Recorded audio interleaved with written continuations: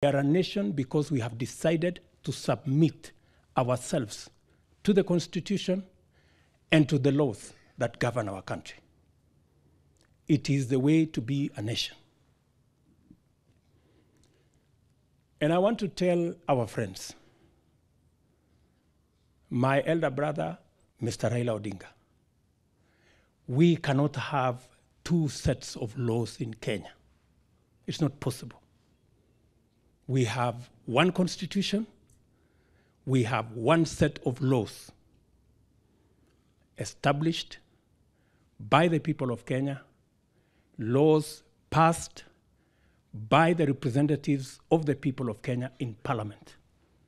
You cannot tell us that you have another set of laws that you make in your mind and pass in your thoughts, and you want to tell us that you are above the law, that you do not recognize our Constitution, that you do not recognize the laws of Kenya, that you are above the law, you have your own set of laws that you have made as an individual.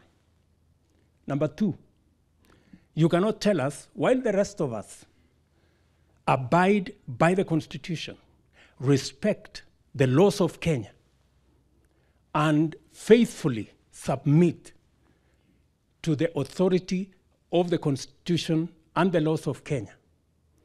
You want to tell us that you have your own set of laws that you enforce through ultimatums, demonstrations, that you enforce by force and blackmail, using chaos and violence. It cannot be the case.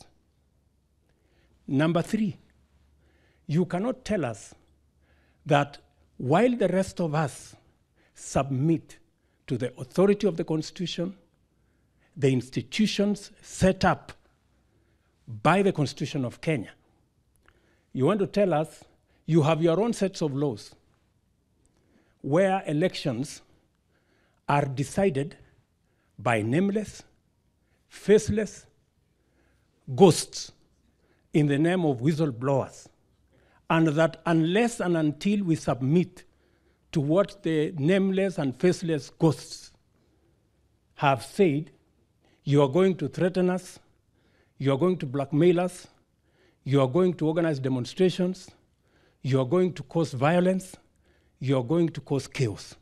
It cannot be the case, my friend.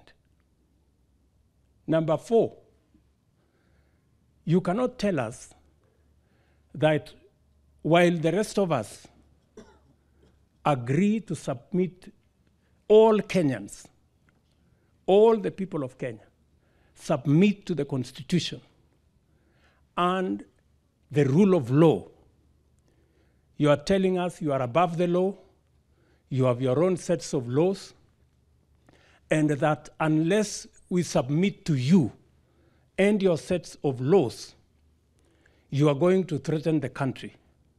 You are going to organize demonstrations. You are going to organize chaos. You are going to plan violence so that the whole lot of us can submit to your authority on the basis of blackmail, on the basis of threats of violence.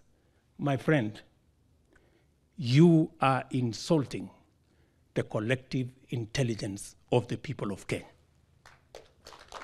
And it is not right. Sasa, huyu mungwana ametuambia anatupangia maandamano.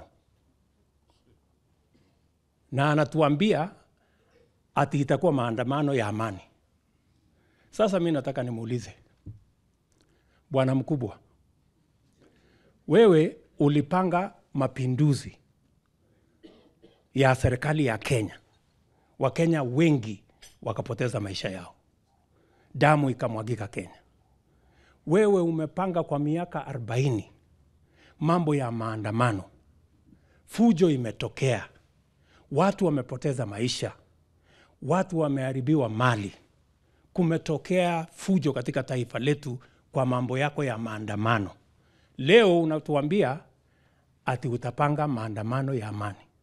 Tunangojea hii maandamano ya amani tuone. kutoka kwa huyu jamaa ambaye hajawahi kupanga hata siku moja maandamano ya amani. Maandamano yote amepanga kwa miaka 40 ni ya fujo.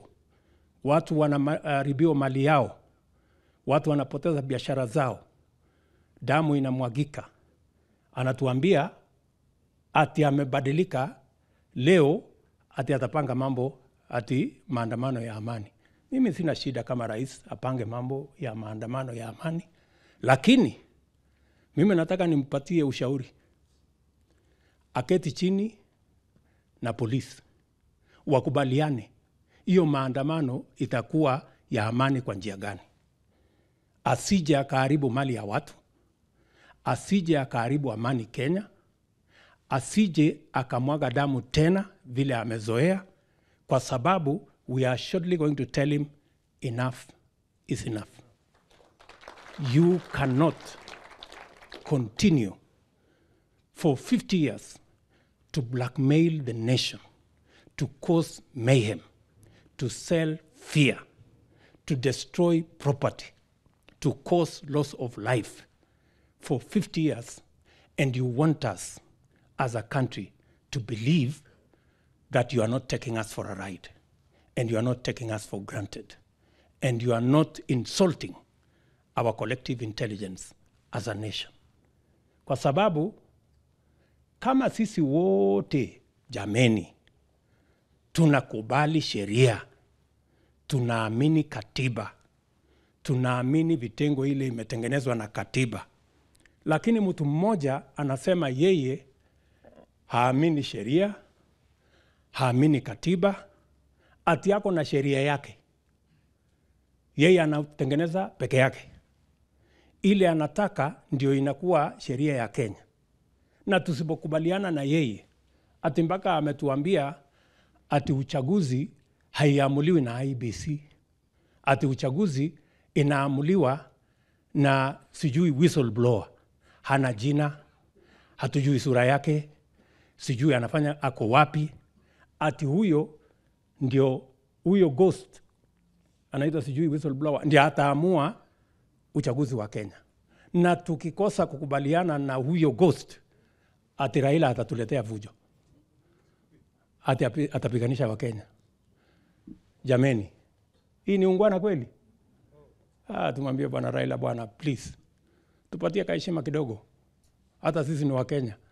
Wewe si Mkenya peke yako, ama namna gani jameni? Yes.